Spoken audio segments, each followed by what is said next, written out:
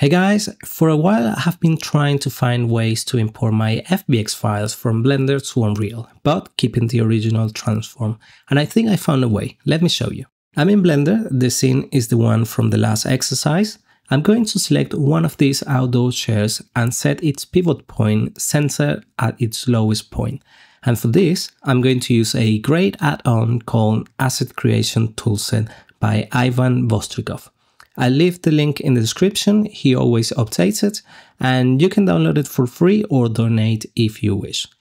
So with my chair selected, I go into the Asset Creation Toolset tab. In the Origin Tools section, I'm going to click on Middle for X and Y and Min for Z. So my gizmo will be placed center at the lowest point of the geometry. You can visualize your gizmo by going into Gizmos and ticking Move.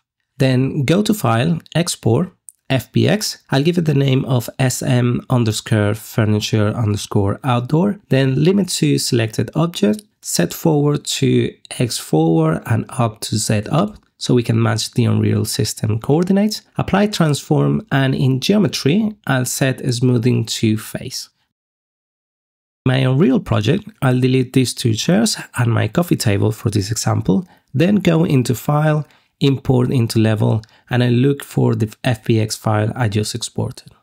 It is going to ask me to select a folder. I'm just going to add it to Meshes in the Wood Lodge folder, hit OK, and this window will open. So in the Scene tab, if I open this root node, you will see my mesh, and to the right side there are some options I can modify.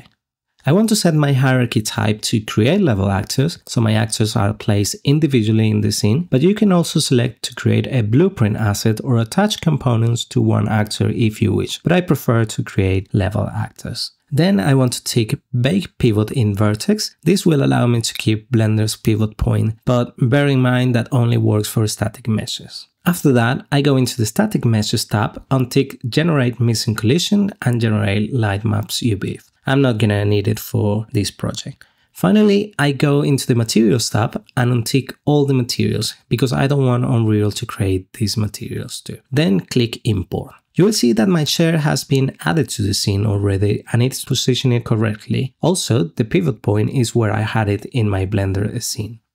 In my content folder, you will see that I've got the mesh and this FBX scene import data, which is the FBX file source. Now let's go back to Blender and export the other two pieces, applying the same process with the gizmo and export.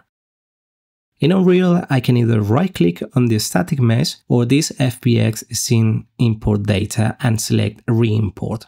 You'll see that now I've got two new meshes to be added, but when I click Import, it only adds the meshes to my content folder, but not to my scene. To add them to my scene, I need to delete this scene import data, go into File, Import into Level, and select the same FBX.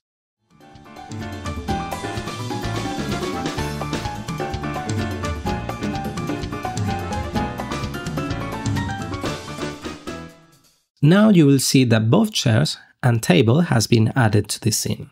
So for me, this will improve my workflow, especially because I've got lots of FBX files and I can set my whole scene in Blender, bring it into Unreal, and I'll get the same pivot point. Also, I'm still not convinced about the OSD workflow because of some crashes I've experienced, and data smith is only if I get a 3ds Max, SketchUp or Revit file. Okay, so that's it for today. I hope this video was helpful. Thank you for watching and thank you to my Patreons for their support. Keep active, keep creative, and hope to see you soon. Take care.